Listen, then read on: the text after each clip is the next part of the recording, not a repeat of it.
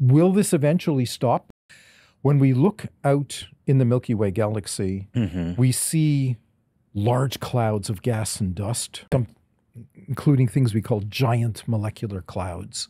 And these are the objects that give birth to new stars. And we see the same kinds of objects in nearby galaxies, and we can image them in great detail with the Hubble Space Telescope or the James Webb Space Telescope.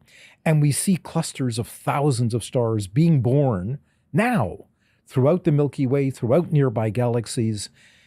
And there are almost always some really, really luminous, very, very massive stars in these youngest clusters, up to about 100 times the mass of the sun.